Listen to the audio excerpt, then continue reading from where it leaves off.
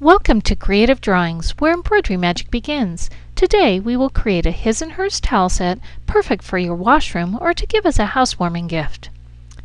We've already finished the his towel, so let's go ahead and go on to the hers towel. We'll begin by opening a draw document, create an arc, adjust an element, and then add lettering. The first thing you need to do to make the hers towel set is to download the Her Scroll from the website. So go on to www.creative-drawings.com.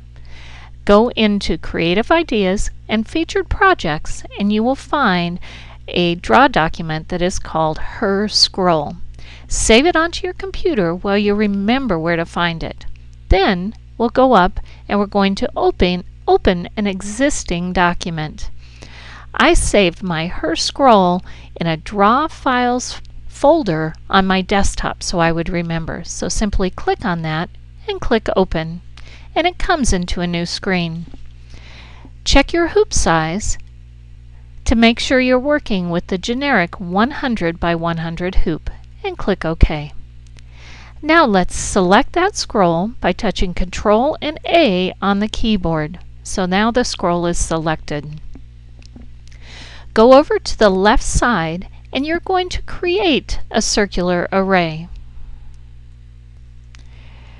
Remember, with this tool, if you've just made the his towel, you may need to hold down on the tool and then move over to find the Create Circular Array and let go. The circular array comes first into a full circle with your designs placed all the way around the circle. If you notice, let's zoom in just a little bit. The initial node has a green line coming out of it, if you notice that, and the last or the end node has a red line. We're going to work a little bit with that initial node to begin with. To create the arc, what we want to do, there are two different ways to do it. The first way is just to click and drag. It's a little bit more haphazard. You just kind of click and drag until you see how the scroll is going to look. So it's about halfway in the middle. I'm going to return us to where we were at the beginning. And now there is a mathematical way to do this too. It's to take the start angle and add 180.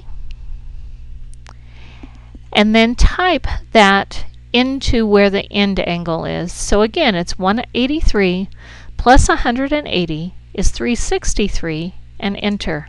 And that automatically makes the perfect half circle arc.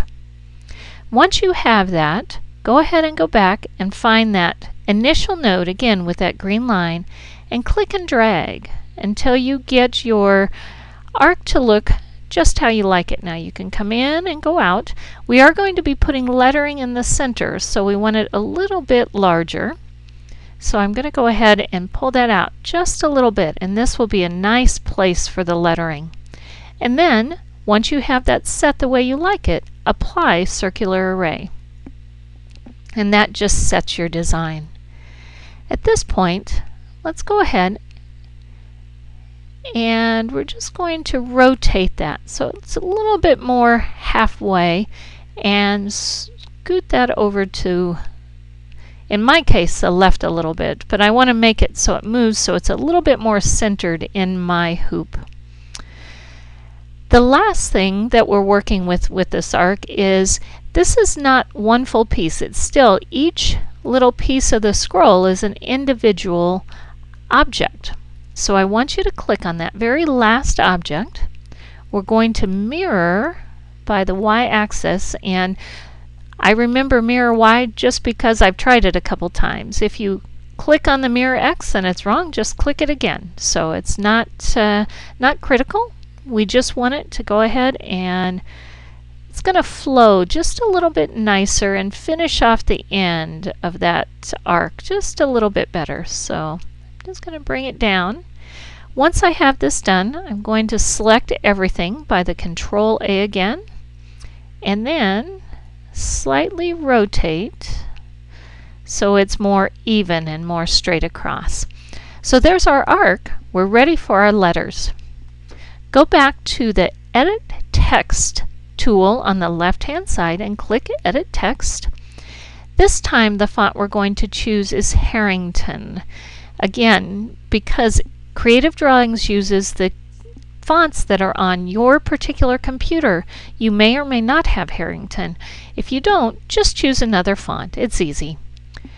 Choose the font size between right around 32 to 35, depending upon the shape of your arc, and then click Bold.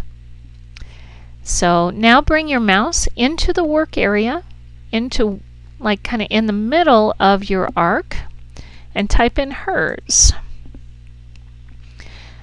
When you have those letters in the center, go ahead and click the rectangular selection. You can now move that around either down or up, left or right, depending upon what you need. And last but not least, let's choose a more complementary color than the white for that pretty burgundy scroll. So that's it. It's really easy to make this hers scroll for your towel. Don't forget, go up to File and Save As. Make sure you save as the draw file first, because that way you can come back and easily make changes and then save for your own sewing machine manufacturer format. To get the write-up for this hers towel as well as the his towel, go to www.creative-drawings.com.